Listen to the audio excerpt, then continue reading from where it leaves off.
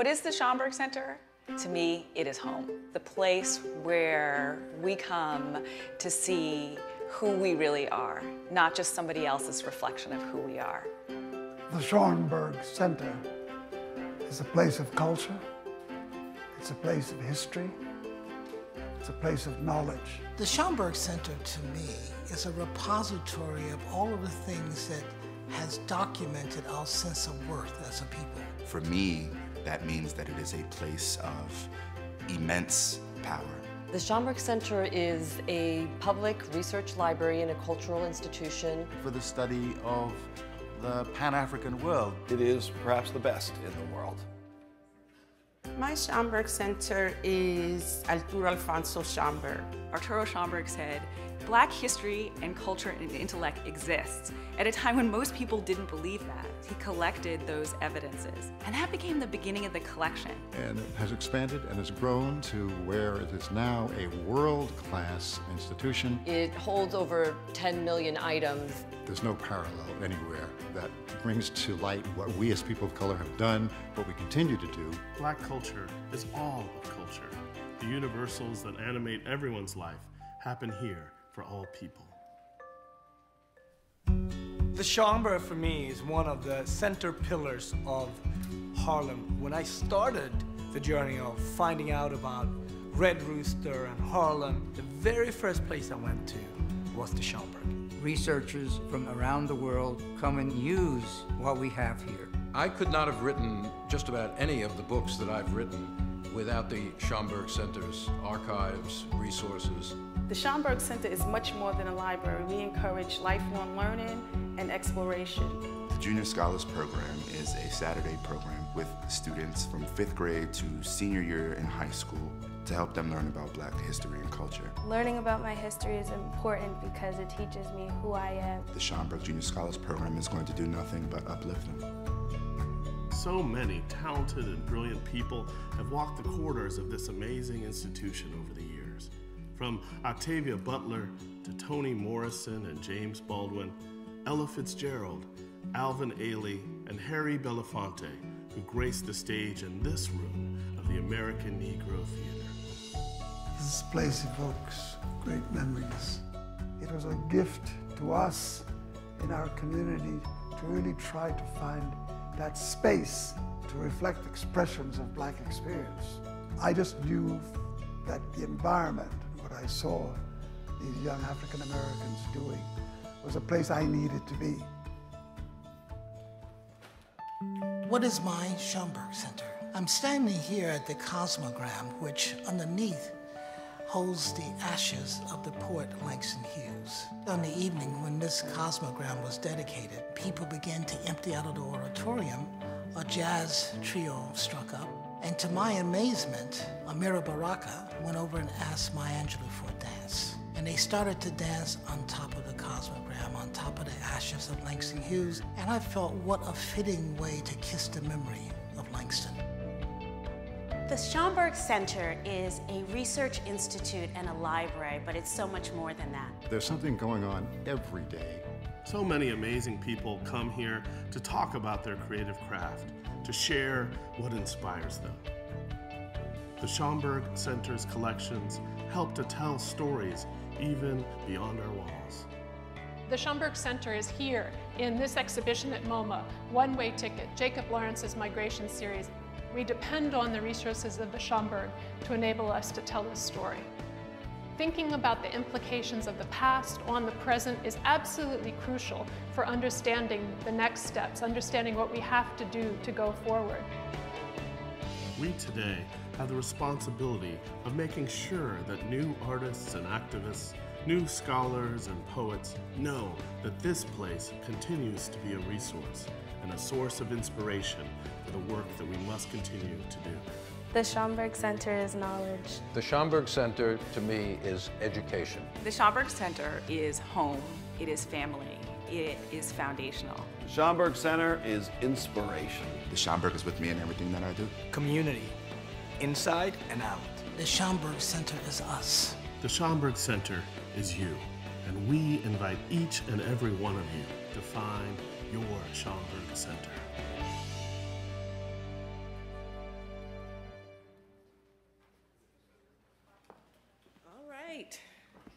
Good afternoon.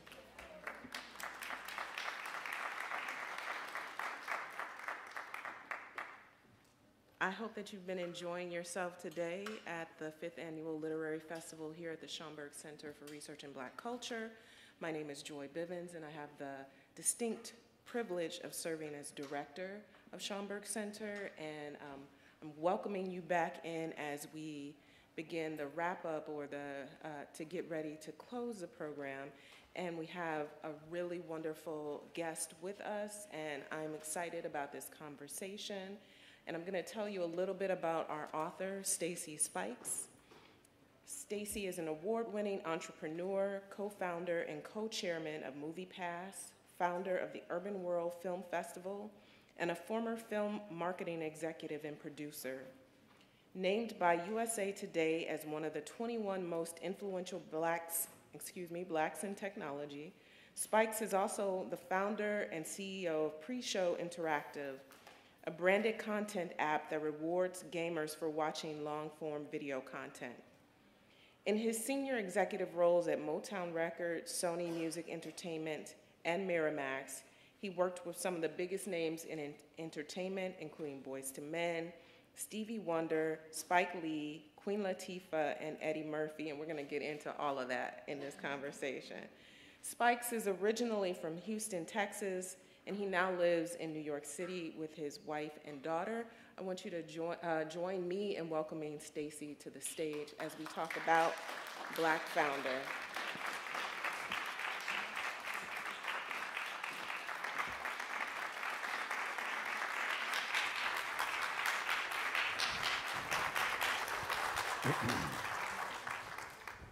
That was the most not elegant way of getting to the stage, tripping over the carpet. But I want to welcome you. Thank you, Joy. How are you? It's really wonderful to have you here. And before we get into the questions around this book, I want to say Happy Father's Day to you. Thank you. And I want to wish all the fathers in the audience a Happy Father's Day. Let's give it up.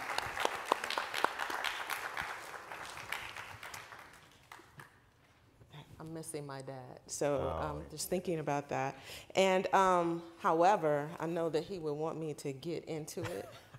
And I want to talk to you a little bit about this book, Black Founder, The Hidden Power of Being an Outsider. So this can be purchased in our Schomburg shop. And of course, make sure that you get it, read it. It's a really entertaining tale of your time in the entertainment industry. And I wanna go back to the beginning. So you're from Houston, Texas. Yeah. And the beginning of the book really starts with your time at a video store. Y'all remember those? Video store where you used to go and you used to get these little boxes and put them in other boxes and watch them on other boxes, right?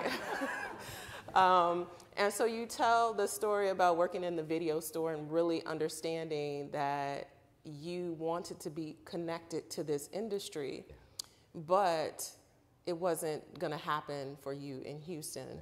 So can you just talk a little bit about how you thought about plotting that course for yourself in the entertainment industry? I'm sure I was the only kid who did this, but I had Ebony, Jet, Right On, Black Beat, right? And everybody in these magazines lived in Los Angeles. And I remember going to LA, and I was very little, I think I was 5 or 6, and my parents, we went to Disneyland. So all I knew was the airport, my uncle's house, and Disneyland was Los Angeles. So working in the video store, knowing I wanted to be in the entertainment, in the back of my mind, it was all Disneyland. It was like this. It kind of is. Yeah. And so that was the only place I figured to go. That was where, the next stop had to be. But I talk about it in the book. Both of my parents went to Grambling. And so they both went to HBCUs, and it was, well, you're going to Grambling. There wasn't a question of it. And so I had just graduated from high school, and I had $300. And I had and you were proud of that too. I had to, I had to break the news to my parents that I was gonna take a summer off, and I was gonna go to Los Angeles, and I was gonna strike it rich real fast. 2-3 years, I was gonna be a big success, and then I was gonna come back. But yeah, that's the idea that kid in high school had. Mm-hmm. And so when you got to LA and you're starting to kind of formulate your ideas about how to get in, there's some things that happen that kind of steer you in a course that maybe you didn't want to go down, or you should not have been going down, and then you were able to course correct. And really connect with some folks who helped to shape you. And one of the things that I think is most kind of interesting about this book is really the mentorship, the people you met along the way who really kind of, they didn't just help you, they really informed the way you think of the business, and not just that particular business, but just business practice in general. And I wonder if you could introduce folks who haven't yet read the book to some of the people who really helped to shape your journey. Yeah, so I was very fortunate. I got an opportunity. So a little back history. Berry Gordy had sold Motown to Universal. And Universal back then, the Japanese were coming in and trying to buy up all of Hollywood. And they had just sold it, and Gordy did an amazing deal. He sold the brand and the artist going forward, but he maintained Joe Bett Publishing, all the royalties and all the back catalog. And he was just one of the smartest deals there was. So that entity had moved to Los Angeles, and they were starting to staff up. And I went on an interview, I got the job, I was a gopher. Let me keep your expectations really low. It was like, right there on the spot, like, great, you're hired. You want to get coffee? Sure, you're hired. And my job was to take the album comps, these vinyl things. So you had to take the album comp to each department, get it signed off, and they had a little sign, people's initials, and they had to give their comments, and my literal job was just keep these things moving. And there was this gentleman, Oscar Fields, and Oscar was like the first one who, you're out in the world, and it's more than parenting, it's more than mentoring. They know you're away from home, but they have a sense of responsibility to groom you and teach you. And Oscar was the first one who taught me about writing personal notes, thanking people for things, getting your own stationery, how to use fountain pens instead of big ballpoints, and that they could tell the difference of how you wrote.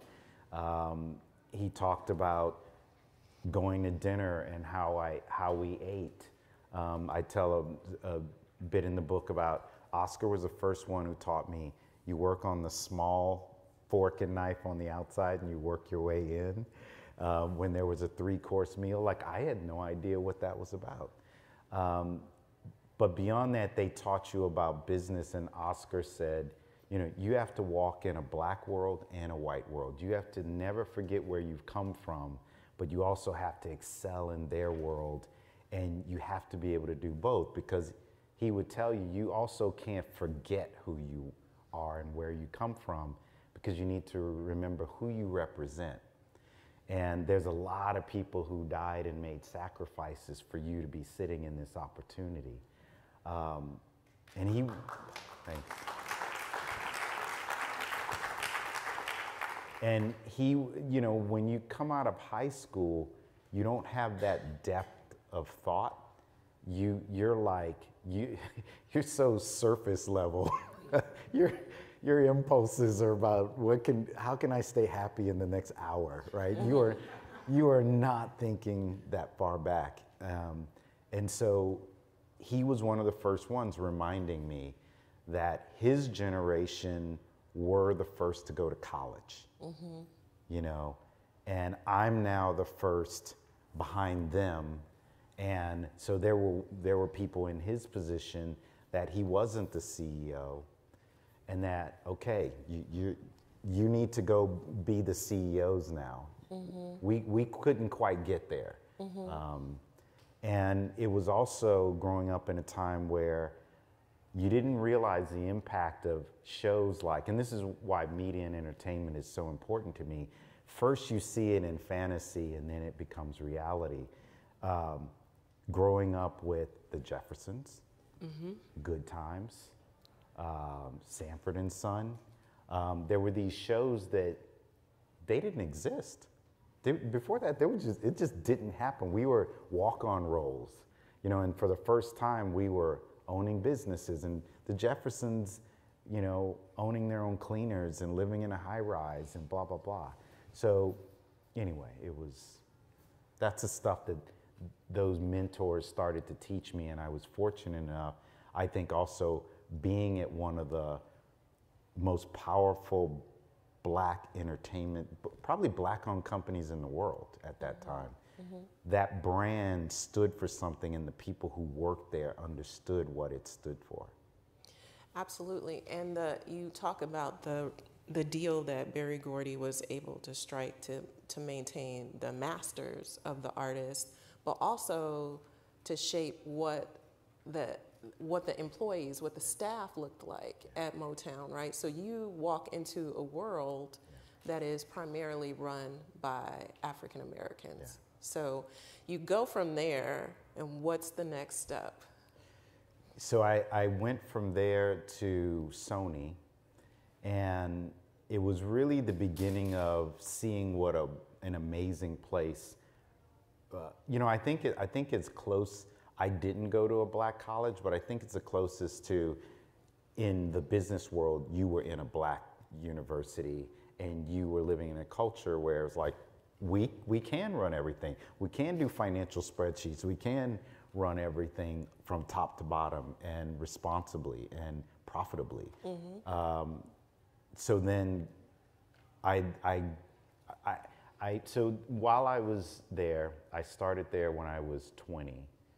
By the time I was 21, so let me explain what a product manager is. So, and this is something I fell into, I didn't go to school for, but a product manager is a person who, the artist development is the one who helps record the album, and the product manager is the one who helps do all of the marketing and promotion. So what does the cover look like? What does the artwork look like?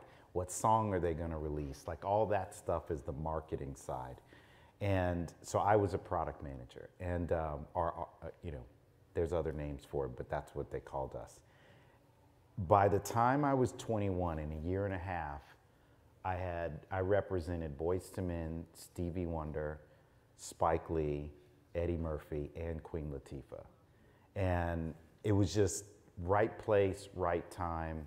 And what had happened was Boyz II Men was this doo-wop group that, you got to remember, back in the day, you had NWA and you had these, you know, very hard rap and very hard rock. You had, you know, 9 Inch Nails and Guns N' Roses and Nirvana on one side, and you had NWA and Ice-T and Cop Killer on the other side. Where's Boyz II Men gonna fit in all of this? You know, and we were the same age, so I was their age. And I'm sorry, I'm trying to wrap my head around being that young and being in this position to really influence culture in that way. Yeah. But go ahead with your story. And so they were kind of like, well, he's their age, because the other product managers were older and they prided themselves on, well, I'm Diana Ross's product manager. You know, it was, they didn't want to start on this new thing, these babies. And so they were like, give him that. And next thing you know, Motown Philly drops and boom, you know, and it's a good time. End of the road, and I'm like, yeah. And my parents are still like, what do you do for and as that took off, when someone Motown started to become hot again, and it was a place where, because even the R&B music was still rough. It was still rough.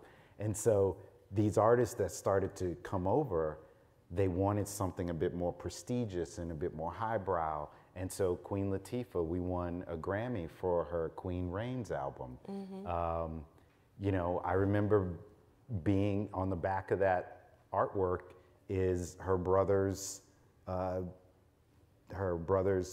plate where he's buried. I was standing right there where the photographer was up on a ladder shooting her on that. So everybody who was coming onto the label kept saying, I want Boyz II Men's product manager. Oh. And so by default, you know, what are you gonna do, argue with the artist? And so they're like, okay. And the next thing you know, I'm 21 and I've got all of these. So it was like, Mandela got out, Stevie Wonder did a commemorative album and we made a commemorative song. He made a song for Mandela and we created a coin and an album and gave it to Mandela. And Spike Lee, we did Do the Right Thing and Jungle Fever soundtrack. Both amazing soundtracks. Like, it's just right place, right time. The whole, all of this, I was just right place, right time. And that was the beginning. And so all of a sudden I'm this product manager. I was in Hollywood Reporter's 30 Under 30, and the phone rings and Sony's like, hey, we want to talk to you. And they fly me out. And I didn't want to tell them that. So they had increase in salary, great, got some great artists coming. And then they said, and by the way, you get 40% off of all Sony equipment. I didn't want to say that perk got me. It was like, big screen TVs half off? Where do I, that's what I mean by that. That was the extent of my thinking, right? Yes. You mean I get a half off of a TV. But it was Oscar and Clarence Avon and these others that Gerald Busby said to me. He was the CEO of Motown. And Gerald, at a dinner party, he leans over to me and he says, don't stay anywhere more than 4 years unless you own it or you have equity in it. Why would he even utter that? Like, we weren't having a conversation. He just looks at me and says this. That was the beginning of the thought that ownership must mean something. And what I realize is you can be making $500,000 a year, but if your contract comes up and they don't renew it, because the higher you go, the longer it takes to find another job. And they say it's 1 year per $100,000 on average, the higher you go. So you have to think about that. And so, yeah, those people may get paid a lot, but if they don't have equity, something that's increasing in value without them needing to do work, and that's cut out from underneath you, you're just paycheck to paycheck. There are gems like that in this book, you know, like things that we were talking back in the back there, that in many ways this reads like a manual, particularly if you are starting out your career and you are thinking about, you know, how do you navigate, how do you negotiate, make moves, all of those kinds of things, whether you're in this industry or not. And so you move from LA to New York to work for Sony. How does Oscar take it? Ooh, he did not like it. You know what, I was young, and I was afraid that if I told Oscar I had this offer and I was considering this job, that he would have talked me out of it. And I kind of wanted to go, and I believed I wanted to go. I was believing all the press and the hype, and I wanted to go do big things. And so I didn't talk to him about it. I accepted the offer and just kind of came in and told him. And he was literally heartbroken to think that he would not have my best interest at heart, that I assumed he would not be able to think that way, hurt him. And he didn't talk to me for about 2 years. And I would write him notes. I would tell him how things were going, and I would try and check in. But it was very hard to, for a while, lose that connection. And I learned how to do it a little bit differently. Because sometimes bosses can be, you know, they can just be thinking about their own interest, and your talent they've groomed that's going to go to competition. But I learned sometimes you're going to have to trust those people who love you for reasons more than just you work for me. And Oscar had that love for me, and I think I was too young to realize it. So you go to Sony, and what is your experience like at Sony? So Sony was I went from a very small, powerful company that had a lot of gravitas, tiny little company, to, you know, it's not there anymore, but at the time it was at 55th and Madison, and Sony had the whole building, all 50 floors of it. And so it was like the accounting department was bigger than all of Motown. It was, so it was very different going into mega culture and seeing how the sausage is made when it came to the music industry. It had a distance, a cold distance. To be at Motown and here's Spike Lee sitting in that chair joking, and here's Stevie Wonder sitting in that chair, and you know, the manager Boyz II Men, like you could just hang out in that, you felt like you were at somebody's house. Sony it wasn't like that, and so it was another world. It was a colder world. It was to just put in perspective, that's the label where Michael Jackson was. Okay, so it was. But he used to be at Motown now. Right, and so in the same trajectory, I remember seeing the crate that little Michael used to stand on because he was too short to get to the microphone in Los Angeles, that Motown recorded a lot of the Jackson 5 albums on. But this was now a different world. And in the book I talk about it, I got to meet Michael Jackson when I was at Sony. Can I tell you guys what happened? Tell us. I'm gonna stand up and do it. So there was this courtyard. So when you would, the building where we worked, and then there's this courtyard, and the cafeteria is across the way, and the parking garage is over here. And so one day I'm coming out in the courtyard to walk across, and I look up, and there's Michael Jackson walking with his A&R rep, and Michael's walking like this, and he's like, he's just not. Tall. He's a tall guy. Yeah. But he's kind of, you know, walking with his hands behind his back, and the A&R rep, and they're talking, and the guy stops and he introduces us, and I say, you know, out of habit, I say, Michael, it's such a pleasure to meet you. And he doesn't remove his hands from behind his back. He goes, nice to meet you too, you know. And so I did what you would do, and I say, you know, thank you so much for what your impact in the world and what you've done. And he goes, thank you. And that's my Michael Jackson. But I talk about it in the book, you know, at the time, he was the biggest artist in the world on the planet, right? There was Elvis, and then now Michael was doing stuff that just, not only did you have this consolidation, do you know, Elvis never toured outside of the US, right? Never left the US. And Michael Jackson was the first full global star. He could go to Japan, he could go anywhere and sell out everything, 50,000 seat stadiums. And so that was the most powerful man in music. And I think his catalog, when he did his catalog deal, was like $2 billion. But I was now in that house. And it was a different world in how it moved. It had sharper elbows. It just moved in a different way.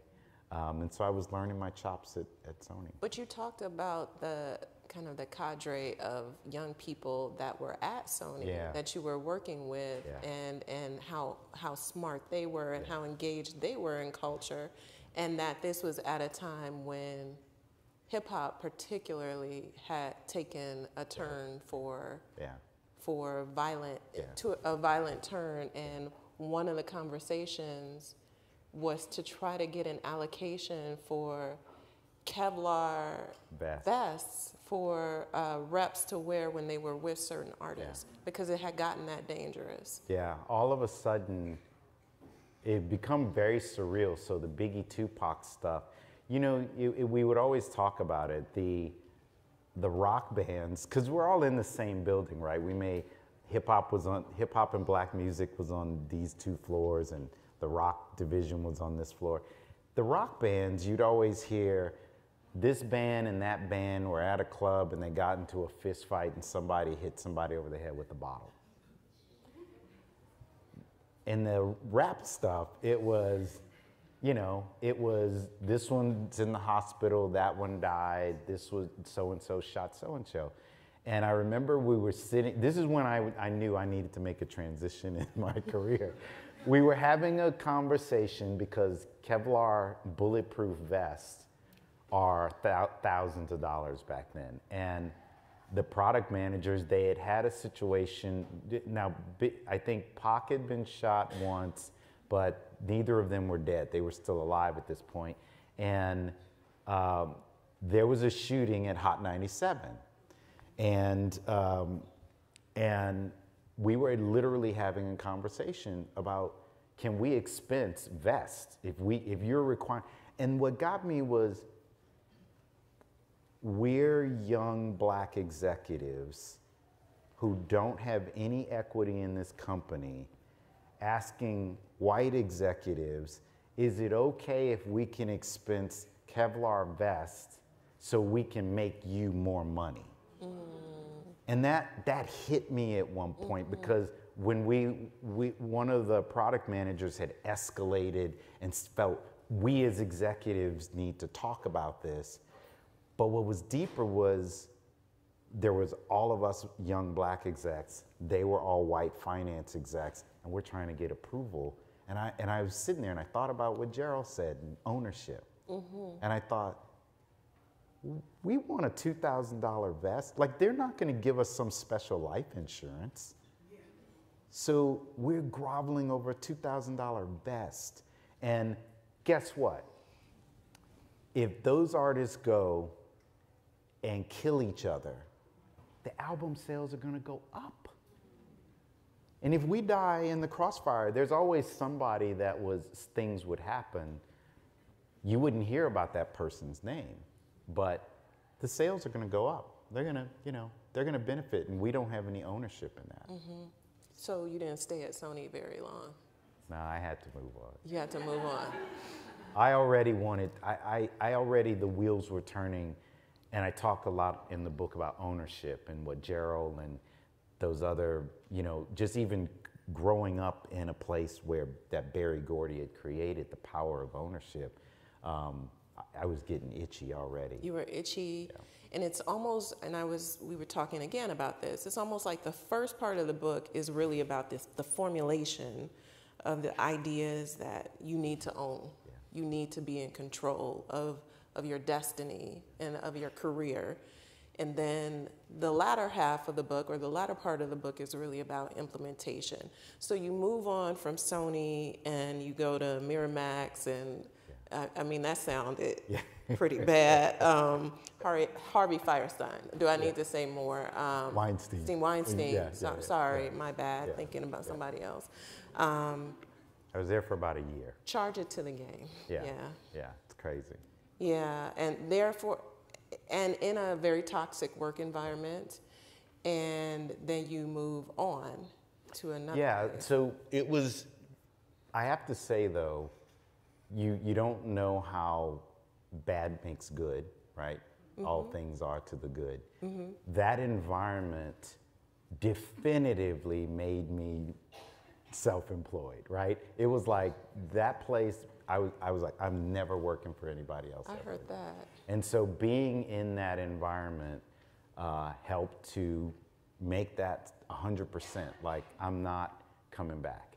And one of the other things, a little bit of serendipity. So Queen Latifah had moved and started becoming a pretty formidable actress. Did anybody see her do Set It Off? Did anybody see Set It Off? I saw that. So like she had done Set It Off, and now she was looking at doing some more, moving into like critical work and starting. And so Latifah was looking at doing a deal with Miramax to make an urban film division. And so I was tasked with doing the research and figuring out, and I started to realize the black and brown buying power of Hollywood was extraordinarily big. And so disproportionately big. Like we're double, you know, double our fighting weight when it comes to the buying power at the box office. And so we were doing all this research to determine should this company happen. And because I represented Latifah, there was a comfort, and I was pulled into a lot of big meetings. And now the deal didn't happen, but all in my mind was like, black and brown people are very important to Hollywood. And we don't own a studio. We don't own a movie theater. We don't own a movie theater.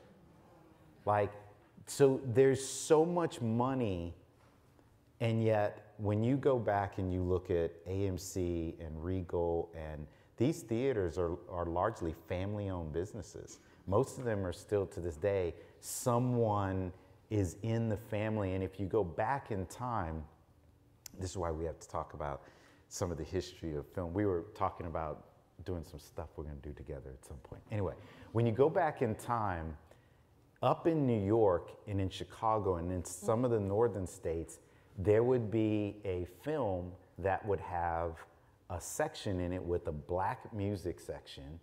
And when that film went to the South, they used to edit that whole section out. And because the theater managers wouldn't even play it, because they didn't want black people in it. And then over time, you know, but the people who make the decision about what plays on what screens for how long, there is no person of color in that decision-making process even today, right now. And that's where, when you don't own, you can't help make decisions. But when you own, and I think, to be truthful, I think Concy and one other person in Brooklyn, like there's literally 2 or 3 theaters that are black owned, but like there's no circuits that people of color own at all. So you've gone through the ranks, you know, you've made your, the one thing I will say is it is so clear how important contacts are and how important networks are, because everything you did, somebody said, you know, pointed you in that direction, or it was a network. Yeah. So you're doing that, and you finally get to this space where you want to, now you have, you're connecting with, is it Vibe? Is it Vibe? Vibe magazine. Yes. Vibe magazine. Yeah. Yeah. And you're making now the music to film connection between, so your 2 worlds are ultimately coming together. And that's where this film festival grows out of. So can you talk a little bit about that? Yeah, so I was the highest ranking person of color in distribution, so at Miramax. And what that means is, similar to my marketing, I'm an invisible person you don't see, but everything I do is from the trailer that you see, the movie poster that's in there, the interviews, where they're going, all that's coming out of my budget. So you're kind of like orchestrating all of that. And like I said, with the Queen Latifah thing, we started to realize there's a really big demographic here.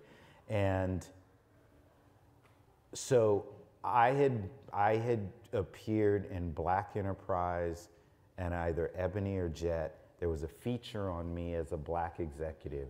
Because I remember I had made it because my grandmother Black called. Enterprise, you said. Yes. Yes. Mm-hmm. My grandmother had called me and said, baby, I saw, you know, you go in a black home and it was like Black Enterprise, Ebony, and Jet, right? Mm-hmm. On the coffee table. And she's like, baby, you made it. You were in there. I was in the inside. Later, I would be on the cover. And so my grandmother had called and, oh, we're so proud of what you're doing. And I remember going to the Sundance Film Festival, and there had been, I'd been there a few times, there had been probably more, but one black film featured with a black cast. And so I went and I met with Jeff Gilmore, who was head of the film festival at the time. And this is the largest independent film festival in the world. And I said, Jeff, why don't you have more black and brown stuff? And Jeff put his feet up on his desk and he said, you know, we get 3,000 submissions a year, and if it's good, we show it. And I said, good according to whom? And he said, we have some of the best programmers in the world, blah, blah, blah, blah, blah. And I didn't need to look at these programmers to know it wasn't us programming it. And I left his office with the biggest resentment.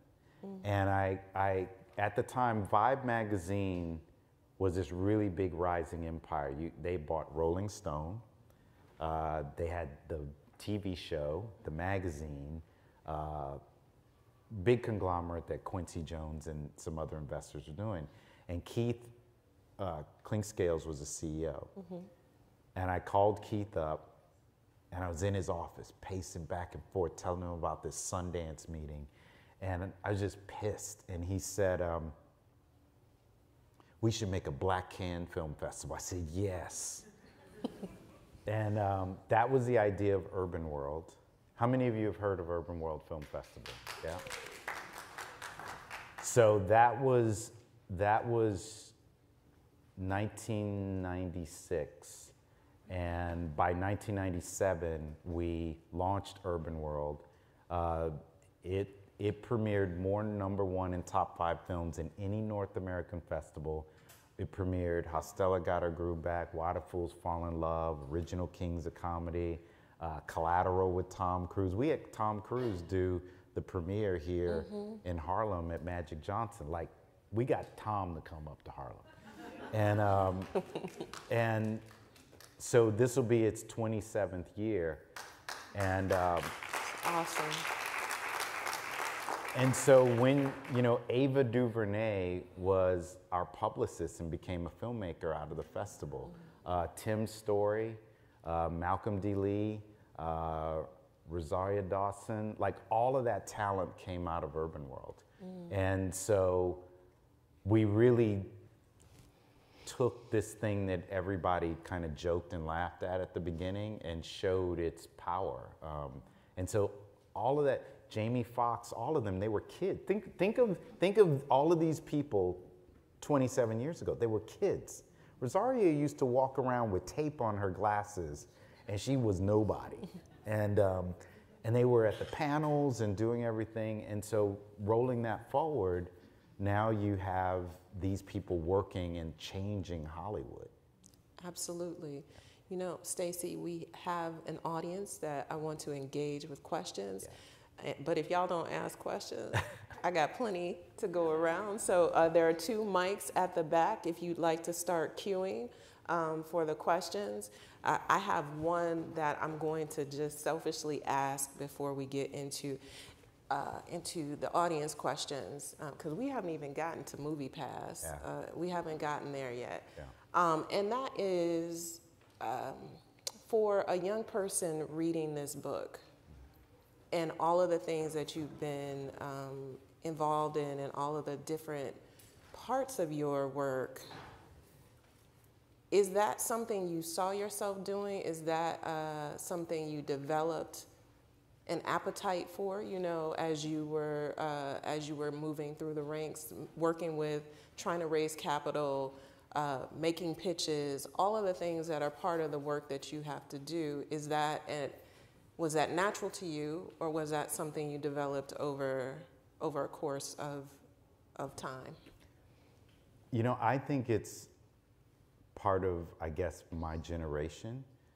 I grew up in the age of hip hop, where there were no rules and you saw people owning and doing and making power moves.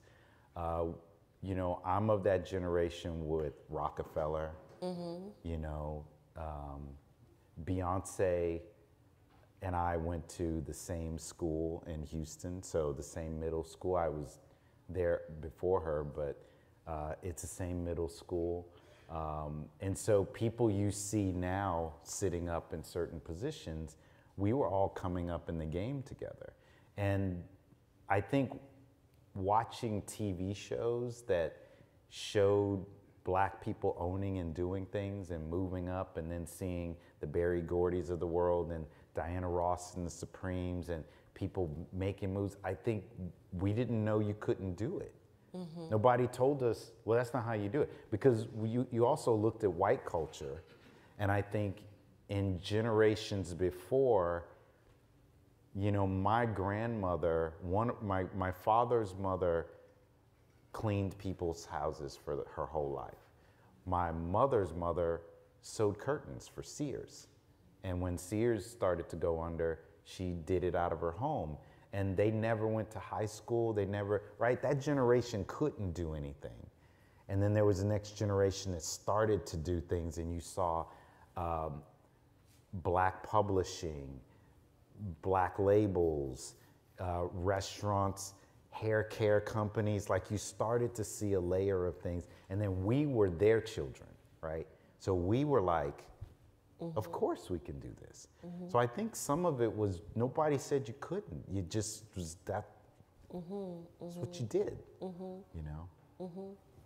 Do we have any, I don't think we have any questions. So I want to, yes, I have a question in the back. Yes, sir. How you doing? My name is Tim. My question is, would you say that Tyler Perry is an example of what Busby and you guys spoke about back then? And if so, what do you think of his journey and his accomplishments? I think 100%. Tyler Perry is a byproduct of a different way of thinking. And I think everybody always thought that way. Richard Pryor at one point owned his own production company. Bill Cosby, sorry, but he did. Bill Cosby owned his own production companies back then, and Sidney Poitier. But they could only go so far, and I think when you see Tyler controlling production and creating the studio, you saw Oprah with Harpo. You know, we were talking about Color Purple.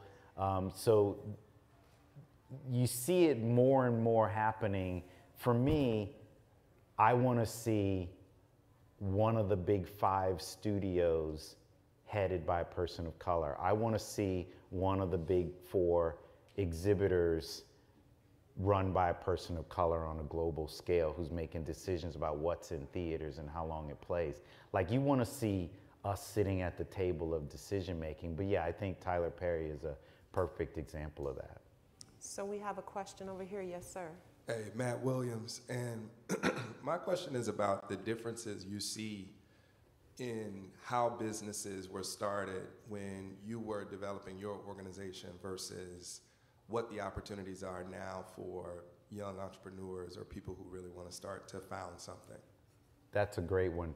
I have a very, very dark, pessimistic, bell-ringing point that I bring up, and I'm going to try and say this as succinctly as possible. Back in the day, you could be black and get money, and they would not try and put a restaurant in your neighborhood or the cleaners or hair care products. All they would do is say, okay, you go figure it out. You know that world.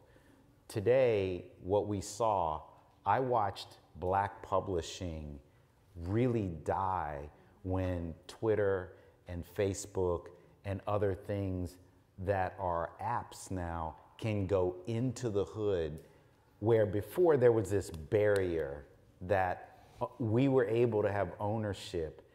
I remember there was One World Publishing, there was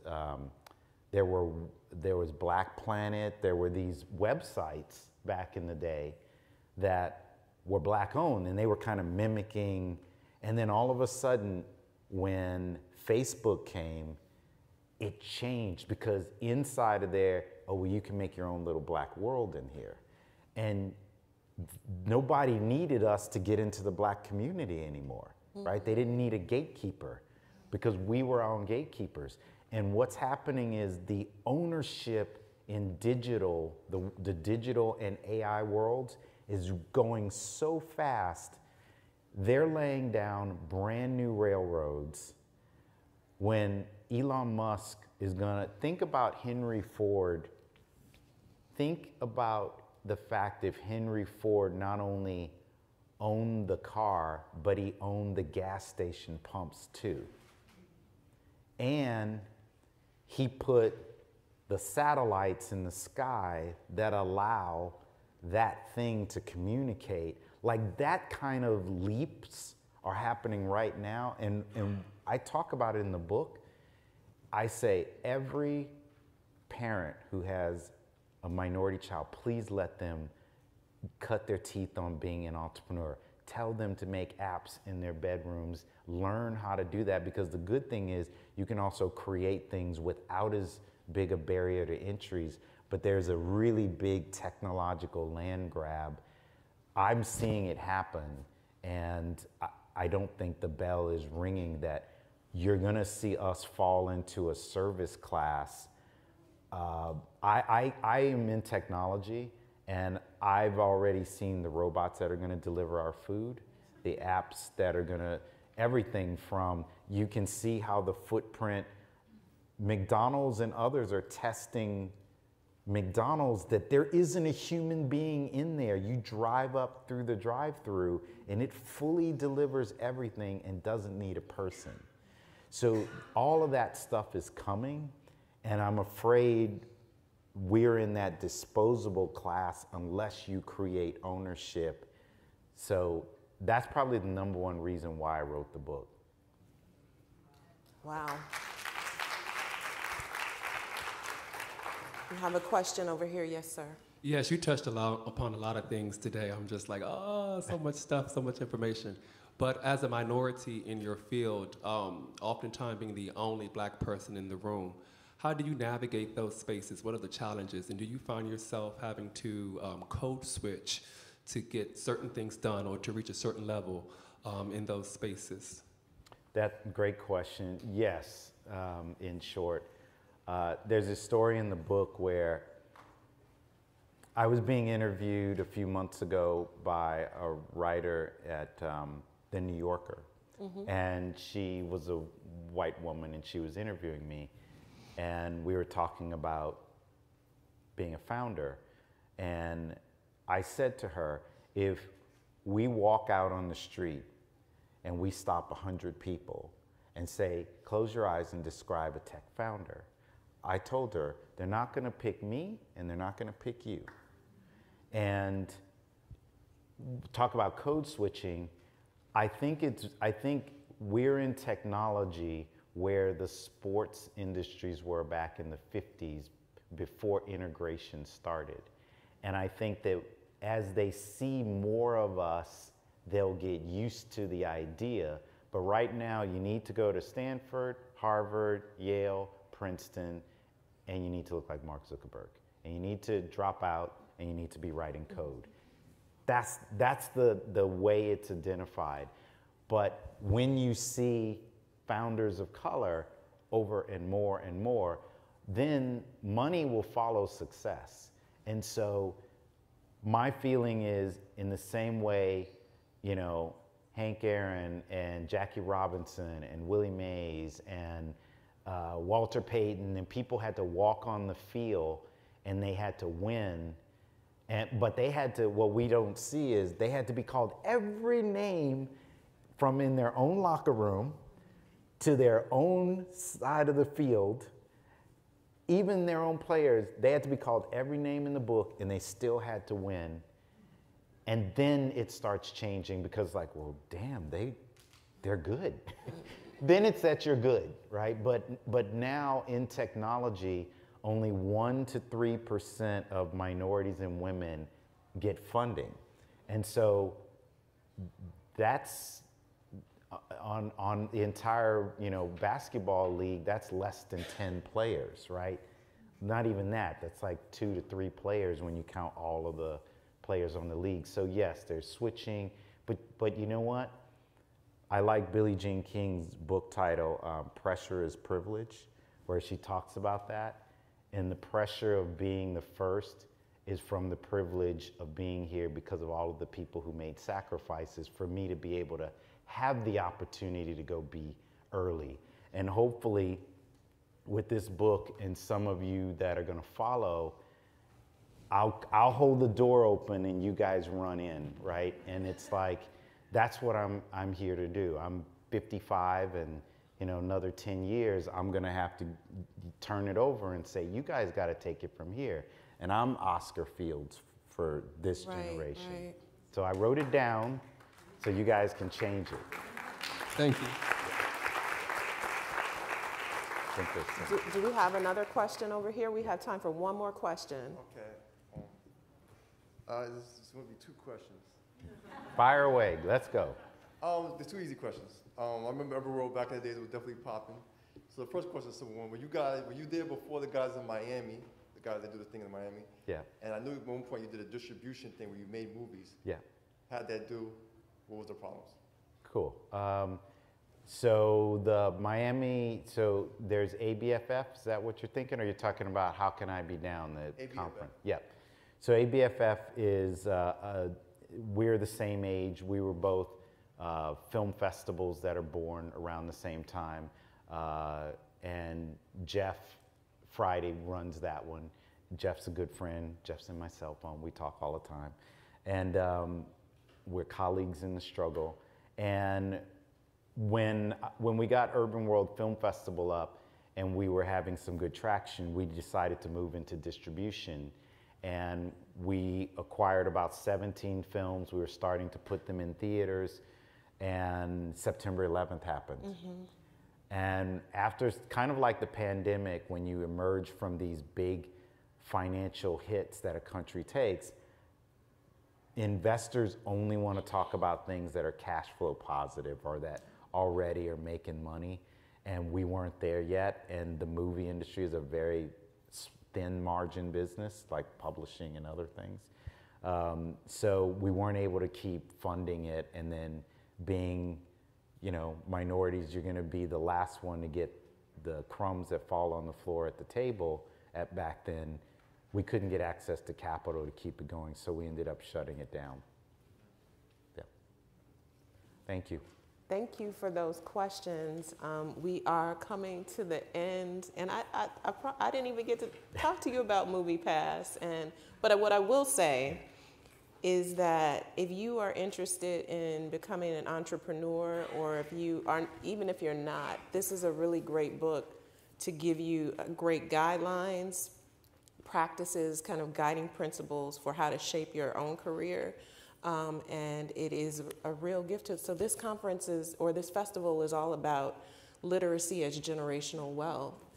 And where we put our stories is how we pass down our wealth. And you pass down a good deal of information that'll hopefully make some of us very wealthy in the future. I want to thank you for being here. I want to thank all of you all for attending the festival today. I want to invite you to come back to the Schomburg anytime. We are here for your research needs. We have exhibition. We have public programs. If you're not a member, become a member.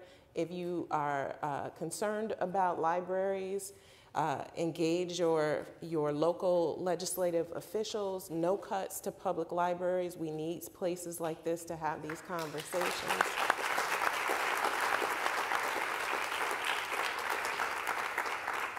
And I just want to have you say to you, have a joyous Juneteenth. And rest, eat, do all the things, all of it, and enjoy yourselves. Celebrate the emancipation of our people. And to all the dads, the uncles, the brothers, the grandfathers, have a happy Father's Day. Be safe. Take care. Thank you, Joy.